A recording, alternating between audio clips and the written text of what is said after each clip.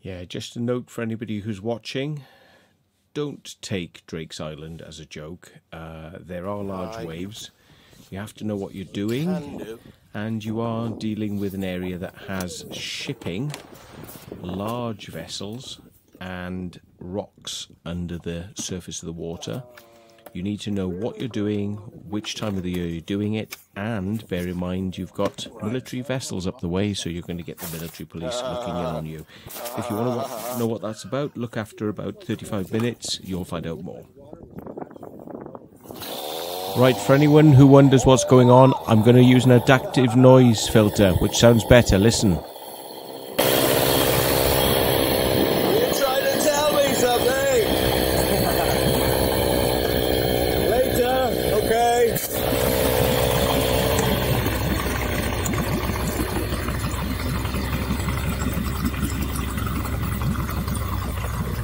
Okay. I hope not. This is the riskiest thing.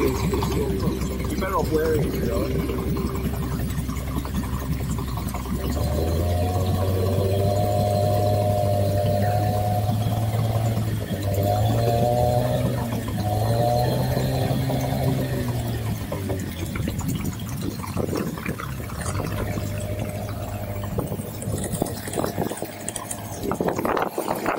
No worries, guys. Just subscribe to Secret Vault. All will be forgiven.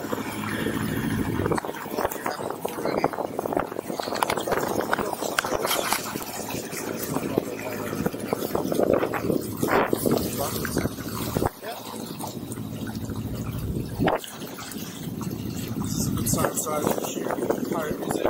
Yeah, but if you could put this coat on, it would give me more leg room.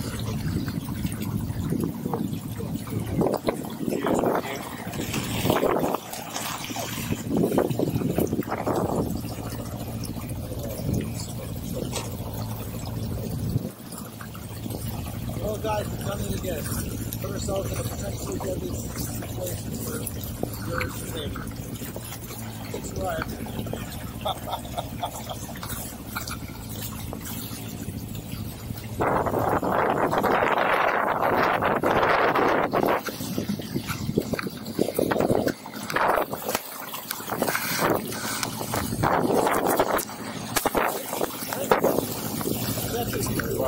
It's actually single swim right now. They're really so short. Absolutely fine. All the constraints. Oh, it's such a compliment. Stay tuned.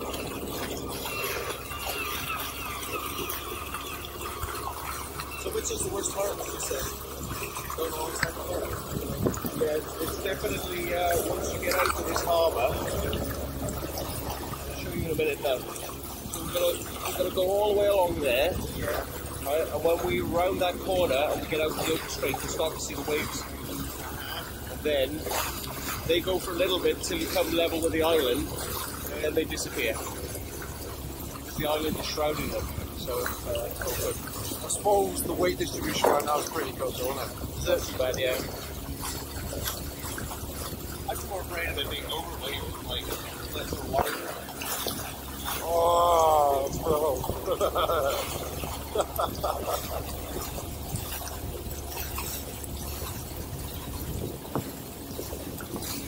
It might be hard to film without getting wet.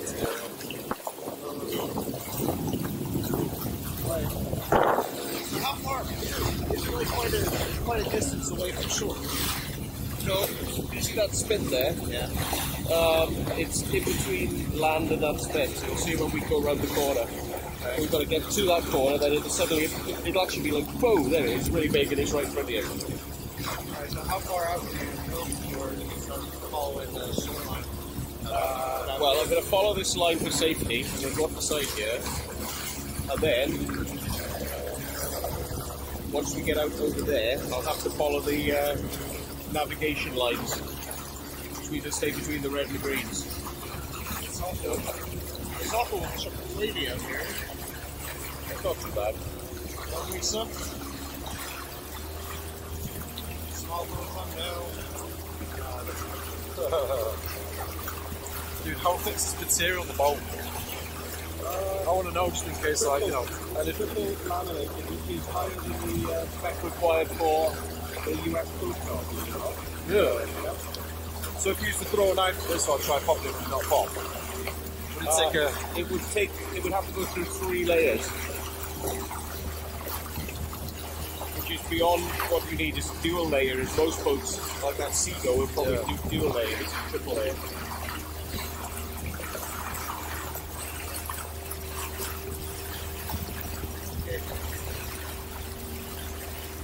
Is that the island? Nope. No. Guys, I'm just asking. It's all about round the corner from this. Round this corner here. Because I'm keeping us close to this whilst we go out. You know, we're sick. Three layers, navigation more layers on the US coast. Just keeping us out of the waves. The waves come in as far as that. Guys, smash that like button right now. New to the channel, hit the subscribe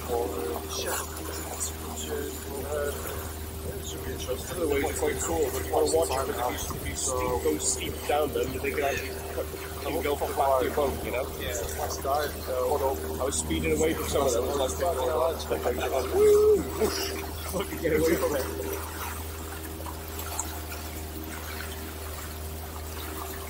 You sing some pirate songs? Off the top of my head, I can only think of I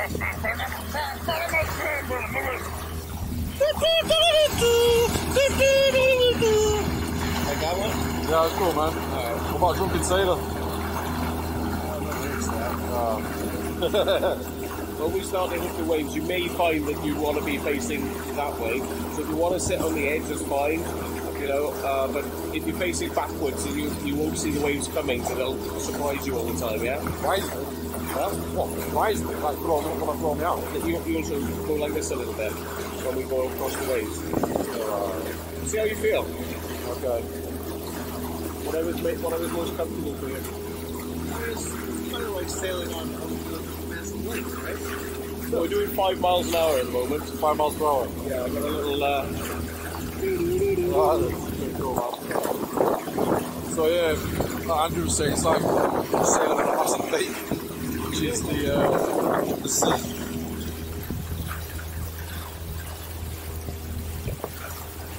Oh my, that's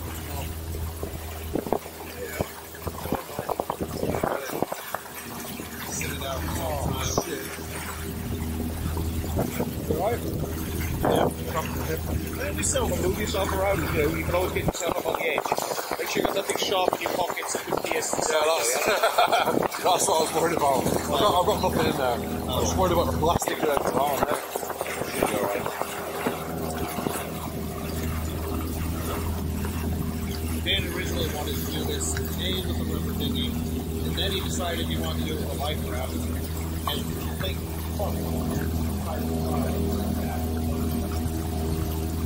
otherwise, I'm not doing this on that. I'm not worried about the rubber dinghy.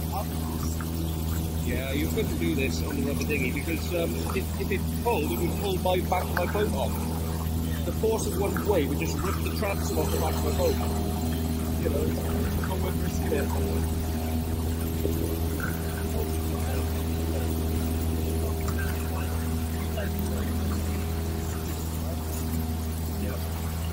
So after this corner, it's going to be a survey. And I get to the green boy, I think it's in the green and the red.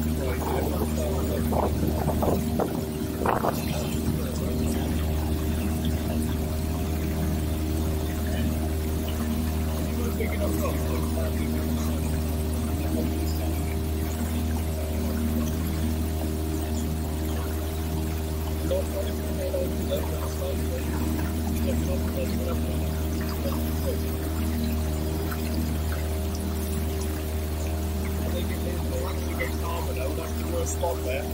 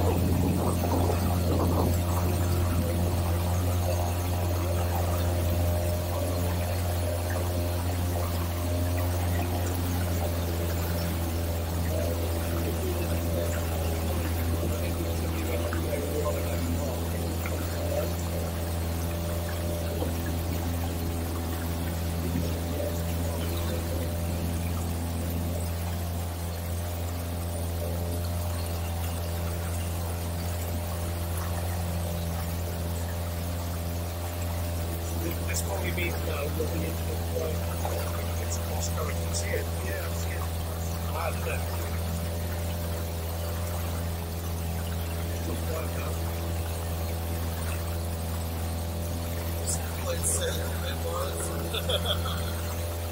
We're going to do 3 miles an hour, 4 miles an hour now. Probably just going all the way out there. The waves are coming in, we're walking through it.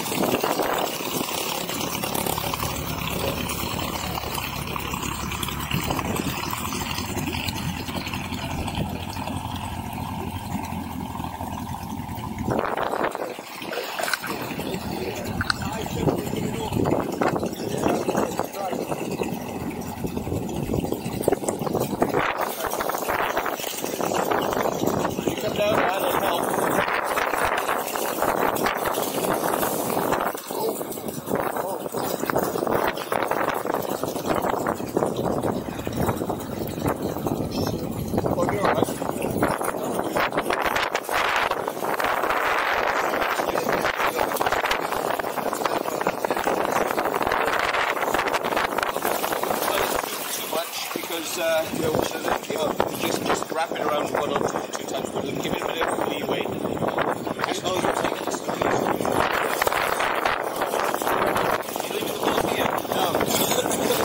Give him what he wants. Give him the. No, actually, what? If I try to open it for me, I'll just hold it. Okay, not onto there. There's metal right sharp. Here's your camera. Take that up.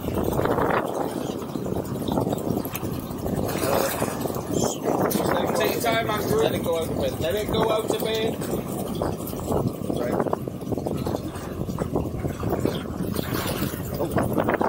Oh, fuck no.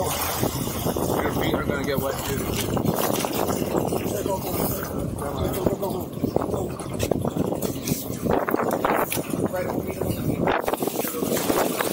Right, guys, stuff. Give me the wire, give me that rope, give me the rope. Check the rope out. There you go.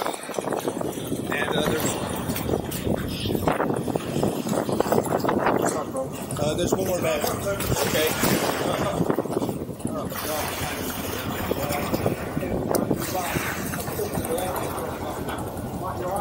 Yeah. Let me just give you stuff. Right, stuff. Right, which beaks will be in your careful, bro. Yo, you just pulled the motor out.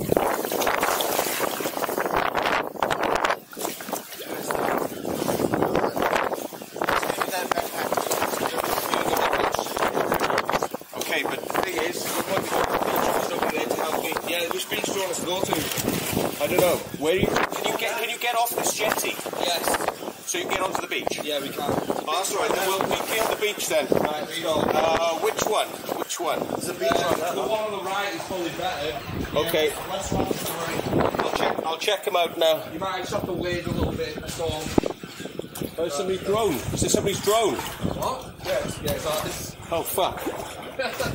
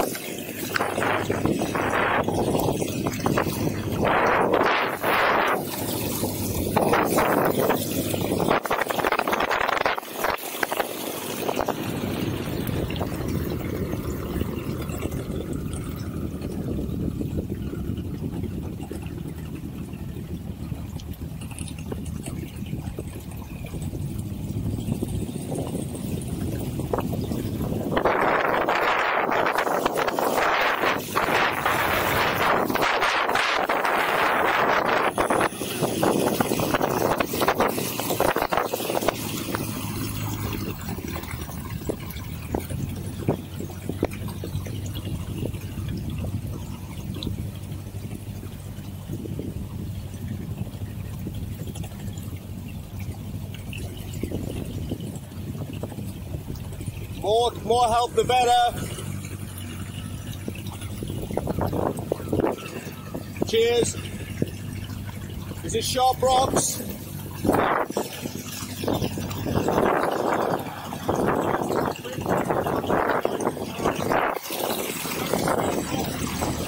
What about?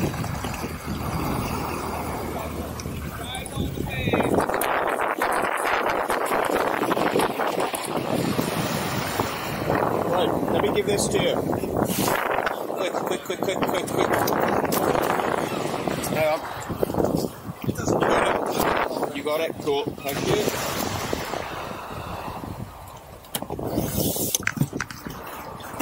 Fuck off.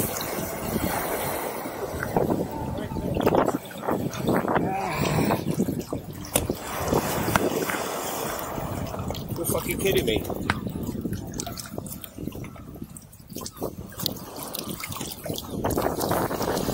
That's fucking shit round the props.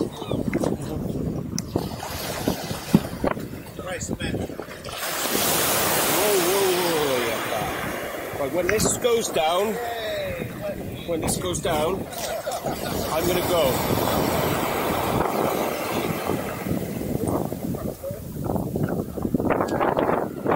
Ready, steady.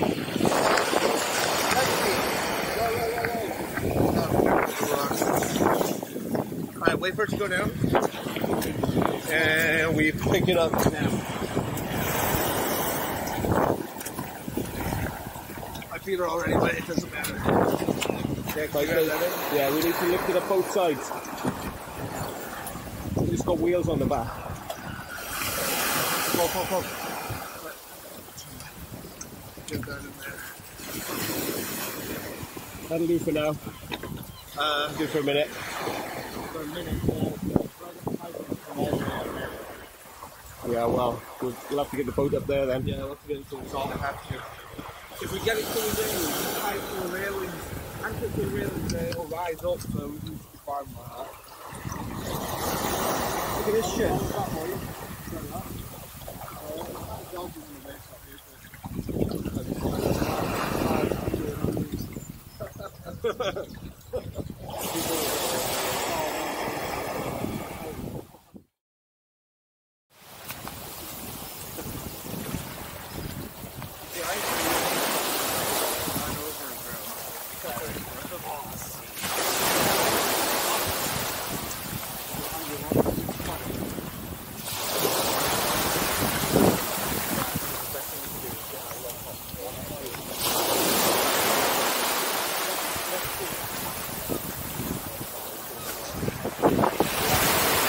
Right, folks, I'm going to turn you off for a bit, so thanks for joining us. We'll see you in a bit.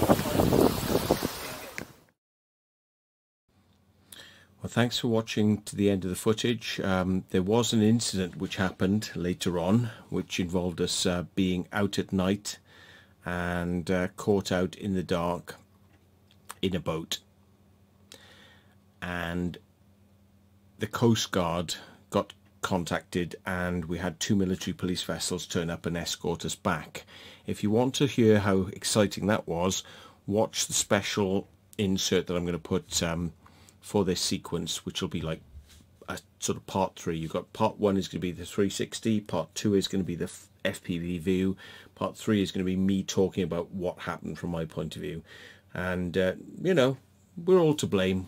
We shouldn't have really been doing what we were doing. It was pushing the bounds, it was too cold, whatever. Big explanation, it's a big equation, yeah. I mean, watch out for part 3, which is the explanation. Thanks very much for watching.